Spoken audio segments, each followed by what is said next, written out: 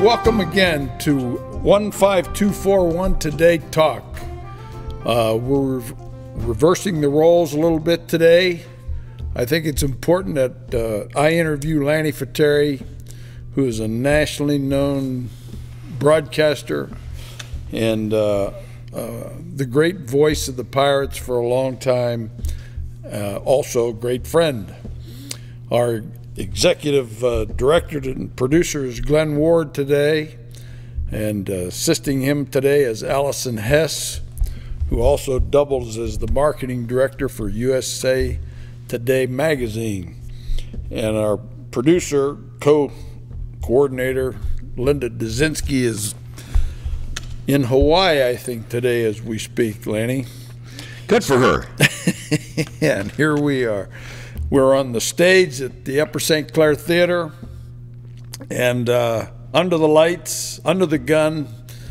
So my friend Lanny, you grew up in Rochester, New York, and the one thing that's always amazed me, because I was a little bit the same way in my career, you knew what you wanted to do at a very young age. So expound on that a bit. I was very fortunate that at the age of 12, I knew I wanted to be a baseball announcer. And growing up in Rochester, New York, I listened to a lot of New York Yankee baseball. So I heard a lot of Mel Allen, great voice of the Yankees. I also heard a guy by the name of Tom Decker, who was the voice of the Rochester Red Wings, my hometown team. And once I told my parents that I wanted to be a baseball announcer, and then as I evolved through high school, I told my teachers, I told my coaches this is what I wanted to do, and they all encouraged me. As a matter of fact, my football coach was also the swim coach, and George Graham said to me, I want you to be our announcer for swim meets, and so I got a taste of what it was like to have some power as a broadcaster.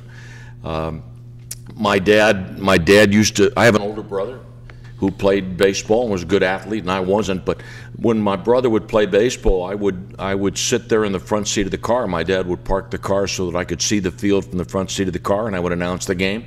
I would not bother with the names of my brother's teammates. I just made everybody on my brother's team New York Yankees. So, catcher was Yogi Berra, and second baseman was Bobby Richardson, center fielder was Mantle, Maris and Wright, et cetera, et cetera. So I picked up a lot of practice, and it's something that when I teach at Waynesburg, I tell my students that when you think about the careers of athletes that have been successful, that have been playing their sport since 8, 9 years old, and been going through all these practices.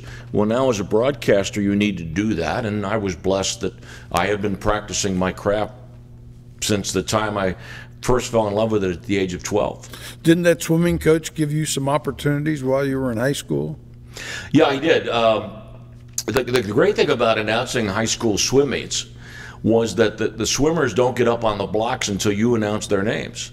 And we didn't have a scoreboard in our pool area, so for the people that were there to know what was going on with the swim meet, they had to.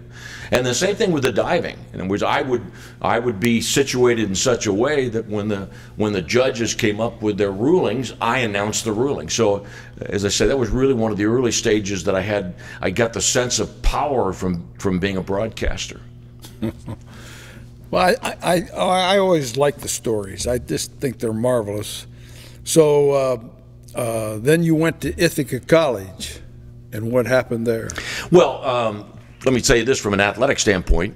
For some crazy reason, I thought I was going to play football in college, and I was 7th on the depth chart, and so I never played a down in college. And then I went up for the baseball team, and I had one at bat on the freshman baseball team. And the only reason I got the one at bat was because the guy that was the starting catcher felt sorry for me. We were playing the last game of the year. He was going to go up to bat. He turned to the coach and said, let's give Lanny an at bat. But fortunately, I was smart enough to realize that rather than waste my time going out and thinking I could play college football and college baseball. It was time to make sure I totally focused on my career.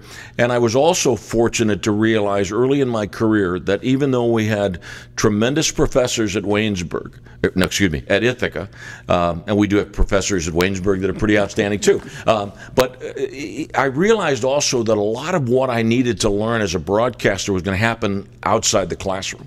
So when I first got to Ithaca, I auditioned for a radio show, and I won. I got the show, and so every Sunday from noon to 3, I did my radio show, and just tremendous opportunities to grow as a broadcaster. And wasn't there a club that you also matriculated to, an exotic dancer club? Yeah, near the end of my freshman year, I went to this TV station and I applied for a booth announcer's job. That's the guy whose voice you hear on TV or back then was wasn't on camera. But so this guy, Don Friedman, who auditioned me, said, your voice isn't mature enough. Here I am, 19 years old. Your voice is not mature enough to be a TV booth announcer. And I started to get up and leave, and he said, no, wait a minute, I've got a proposition for you. And I said, what is it? And he said, I hire disc jockeys for the Pussycat Lounge. And I said, well, what's the Pussycat Lounge? And he said, it's a topless go-go place. And I said, well, my dad would never let me do that. So I went home that night and told my dad the story. My dad said, hey, why not? Why not? And the only reason I really like the story a lot, I mean, the real significance to me about the story is that two guys that worked on the #1 radio station in Rochester came into the Pussycat all the time. And I got to know these guys. And so I would very often visit them at the radio station. 1 year later, I got a job on that radio station. And I'm convinced it's because these guys had opened some doors for me that got my career in radio off and running. And then let's move on to professional baseball. You got a break and was in Charleston, West Virginia, with a minor league team. Huge break. It was my first opportunity going to Charleston to announce baseball. 140 games, 1974, 140 games, 1975. Plus, because my baseball job, I think I made $350 a month my first summer doing baseball. And I think my second summer I got $500. But I also was able to hook up with my hometown hockey team, the Rochester Americans. And so I did 6 months baseball, 6 months hockey. So I often felt that if I had not become a Major League Baseball announcer, I think my chances would have been pretty good. I could become an NHL hockey announcer. And I really loved doing hockey as well, but not as much as I loved doing baseball. But the important thing for me was to get all of those games under my belt. The other thing I felt was fortunate for me is that in Charleston, we only drew about 500 people to a game. So if you're drawing 500 people to a game, how many people do you think are listening to the broadcast? Which was good for me because I was making mistakes and I was learning from those mistakes, and it was a good place for me to make those mistakes. That's where you met Steve Blass, isn't it? It is. 1974, Steve was having his control trouble, and they sent him down to Charleston. And I got to be good friends with Karen and Steve. But because he was having so much trouble throwing to the strike zone, he one day went to our manager, Steve Demeter, and said to Steve, would you mind if after I get knocked out of a game, if I went up and broadcast with Lanny? And Steve said, fine. So every fifth day when it was Steve's turn to pitch, I'd see him in the clubhouse and he'd say to me, I'll see you in the second inning. And most times he was right. So it's rather interesting, too, that here we are working as partners in the minor leagues in 1974, and then years later we become partners as Pirate broadcasters. Tell me the story again about you were driving back home, I believe, to Rochester, and you were asked to stop off at Pirate offices? Yeah, in 1974, the Pirates came down to Charleston for an exhibition game, and Bill Guilfoyle was the public relations director of the Pirates. A wonderful man, wonderful man. He said, "Hey, Lanny," and he heard that I was from Rochester, and he said, "Hey, when you're going back home from Charleston, why don't you stop in Pittsburgh, and I'll introduce you to Bob Prince and Nellie King." And so I called my folks, and I said, "Hey, on the way home, I'm going to stop." And then I got to... And I think about this every time. I got to the intersection of the Parkway West and 79, and I was really anxious to go home. It'd been a long summer, and I was thinking, now I'm not going to go to Pittsburgh. But last second, I made the turn, Parkway, Fort Pitt Tunnel into Pittsburgh. And I'm glad I did, because that night, and I got to the ballpark, 3 o'clock or something. My press pass was there. I went into the front office, and I kept score, and I had the score sheet. And that night, about the 3rd inning, Bob Prince says to me, "Hey, kid, you want to go on the air?" And fortunately, I was keeping score. So because to announce baseball on the air, you have to be keeping score. And I was baffled that he didn't know if I could put 2 sentences together. He had never heard me, so he puts me on the air. And I do an inning of play-by-play, and I was pleased that after I got done with my play-by-play, he turned to Nellie King and said, "This kid's pretty good. He might take our job in 3 years." Well, it was 2 years, but Bob Prince did so much for me. He did so many wonderful things for me, and and I went back again in '75, did the same thing, and did an inning of play-by-play, and so that was a tremendous break for me. And I also want you to tell the story about some of the advice that Bob Prince gave about saying your name on the air. Yeah. Well, a couple of things. First of all, Bob Prince told me, he said, if you're going to be a Pirate broadcaster, you've got to be more than just a voice on the air. You have to go out and make appearances for the ball club. That's how you get to meet people. That's how people get to know you as more than just a voice. And I took up Bob's advice. And matter of fact, in my 33 years of Pirate broadcaster, even now my 10 years since I left the Pirates, I do a lot of appearances because I love it. I love, obviously when I started, I was a nervous wreck about it. What stories am I going to tell? I've just been new to the big leagues. But now I feel comfortable that I've been around the game long enough that I can tell stories and I can tell jokes, and I love to make people laugh, and I think laughter is one of the world's great things. Bob also told me that every baseball announcer should have a rule as to when they give the score, because one of the major criticisms of radio announcers, football, basketball, hockey, baseball, they don't give the score enough. So Bob told me, these are the rules you should follow. Every batter give the score. Every 3-2 pitch, give the score. Every time the score changes, give it. Every time you're going to a commercial break, give it. And if you don't think you've given the score recently, then give it. And so I followed his rules religiously to the point that one day I had this guy stop me, and he said, "You don't give the score enough." And I looked at the guy and I said, "I'll tell you what, sir. You tell me when you were listening. I'll go get the tape. And I'll bet that if we pick any part of that tape, in a span of 10 minutes, I probably gave the score 12, 13 times. I'll bet you $100. He said, "Well, no, it was probably your partner then. I'm probably your partner that didn't give the score enough." I mean, I was so confident that I was doing it right. And one day I did get a letter from a fan that said I was giving the score too much, which I didn't believe then and I don't believe now. There's never a case where a radio announcer ever gives the score too much. And then the Bob Prince story he said to me one day, and I was probably really guilty of saying my name a lot. And he told me, he said, don't use your name on the air. And I said, "What do you mean?" He said, if you're any good, they'll find out who you are. If you're not any good, you don't want them to know who you are. And from that point forward, even to today, when I do announcing for the Trib Live High School Sports Network, I never give my name on the air. Those are great stories. 1976, you began a 33-year career as the man with the Pittsburgh Pirates. You gonna want to reflect on that a little bit? Well, I realized my dream when I became a Pirate broadcaster. But I'm going to admit to you that those early years, I wasn't sure I was doing a very good job, and I was concerned in '76 that I wasn't going to be there more than a year. I was worried about it in '77, worried about it in '78, felt a little more confidence in '79.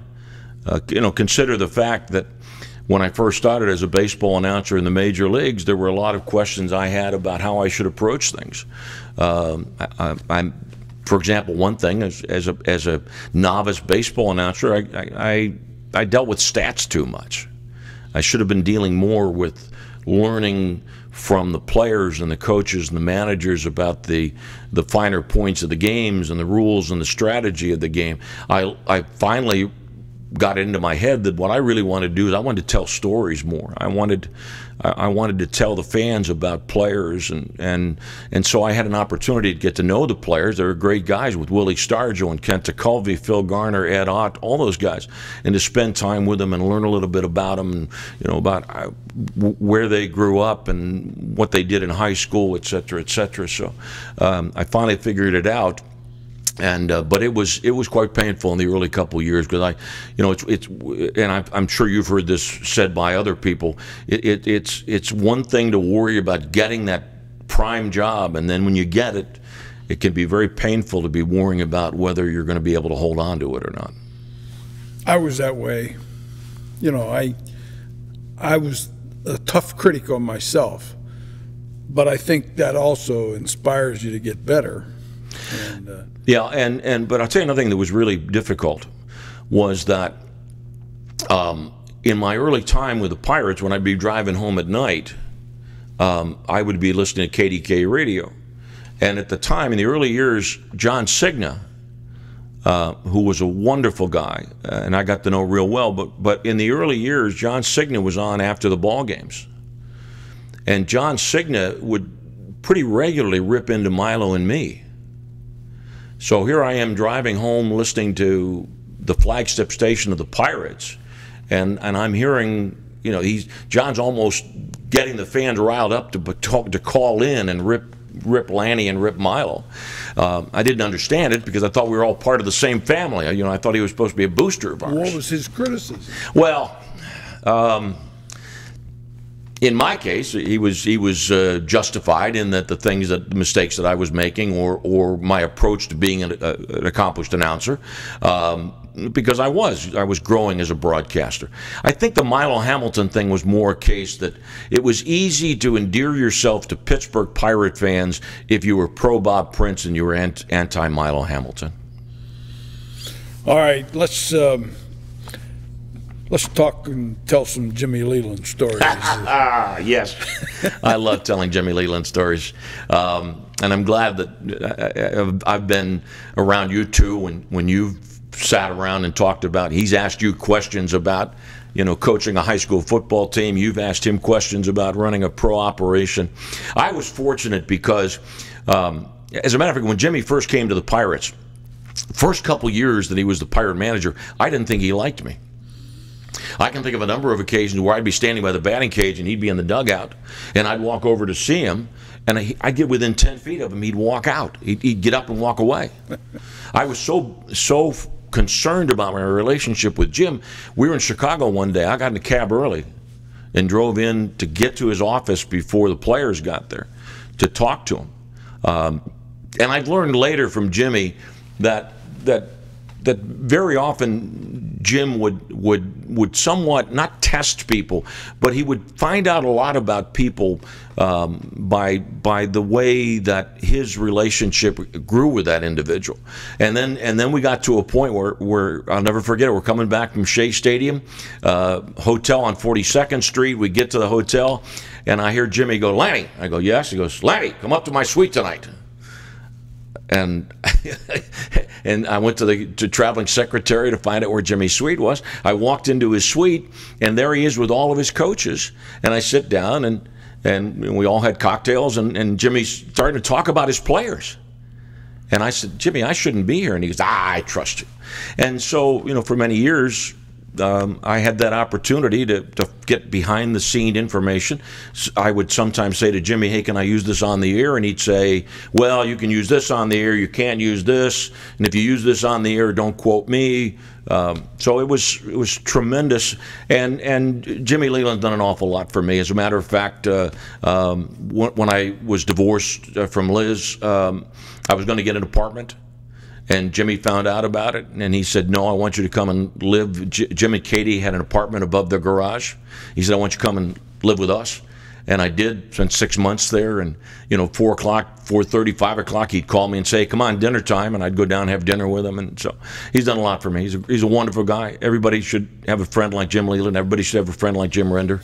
And I, and when I would do his radio show, I got to tell you this, when I would do his radio show, first of all, there were a lot of nights where I had to wait until he was ready, for whatever reason. I mean, so I'd sit outside his office, but I'd be doing book work while I was waiting for him to do so. And then there were some nights where I'd do his radio show and he'd be lying on the couch and I'd be on my knees in front of him with a microphone. One time I sit down to do the radio show. And he said, all right, sit there, man, get ready. So he runs out of his office. He comes back with a ham sandwich, right? And so he's got the ham sandwich in front of him, and he starts chewing it. And he said, come on, let's go. And I go, what do you mean? He said, come on, let's go. And I said, well, you're eating your sandwich. He said, that doesn't matter. So we did the interview with him eating the sandwiches while I was asking the questions. I'll tell you one time, too, we were in Montreal, and as I always did, I always went through the clubhouse and I tried to look and see if something was out of place. And this one day, I look around and I see that Stan Belinda's not there, the closer on the team. And I went to Jimmy and I said, Jimmy, what's the story with Stan Belinda? And he said, well, his wife's about to give birth to a baby. He flew home to Pittsburgh, but don't use that on the air. Don't you dare use that on the air. Well, doggone it. I'm on TV that night. One-run game, right? Plus, I got the producer and the director showing me the bullpen, and the producer's in my headset saying, Lanny, how come Stan Belinda's not up? One-run game, no Stan Belinda in the bullpen, and then finally, with about 2 outs, I guess after the second out, I said on the air, by the way, folks, if you're wondering about Stan Belinda, he went home. And I get down to the clubhouse, and I'm 2 seconds in his office, and he said to me, well, did you use it? I said, yes. I mean, you don't lie to Jimmy Leland. You do not lie to Jimmy Leland. So I said, yes, Skip, I did. And he was furious with me. And I thought for sure I was going to be cut off from that point forward. Fortunately, I wasn't, but it was a real tough decision to make. And I probably made the wrong decision, to be honest with you. I probably should have just left it alone. Well, that's a tough. I've never been in that situation when somebody's screaming in your ear, but I'm sure you weathered that. Well, but for me to run the risk that my relationship with Jimmy would be severed, it wasn't worth that chance. You mentioned your family, and can you talk a little bit about your son David and your daughter Megan? I would be happy to. I mentioned that Liz and I were married for 28 years, got divorced unfortunately in the late 90s. Liz and I are very proud of the 2 children that we've raised. My son David is the supervisor of a criminal justice organization in Cuyahoga County outside Cleveland. My son has become a master at internet predators, capturing internet predators, and runs the operation up there. David and his wife Anne Marie have 2 children. Spencer is 17, Carly is 15 and a half. By the way, speaking of Spencer, these last 2 summers, 2018, 2019, my sports announcing camp, Spencer has come to the camps the last 2 years, and this is at Waynesburg. This is at Waynesburg, right? And it would be a real thrill for me if Spencer decides to come to school at Waynesburg. And then my daughter Megan just gave birth to a son a year ago. Matter of fact, we celebrated Gus' birthday recently. And my daughter has a hair salon in the Galleria. and is doing great. So was very blessed, and and admittedly very challenging to be a baseball announcer, and be on the road as much as I was.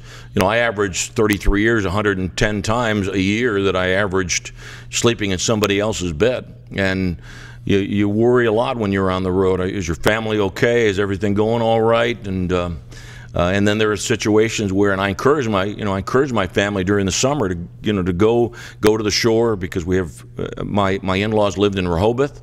I encourage them to go to the shore, but it was painful for me because I hear stories from my kids about how much fun they're having, yeah. and I was missing it. And then you became a teacher and professor at Waynesburg University. Tell everybody about your duties as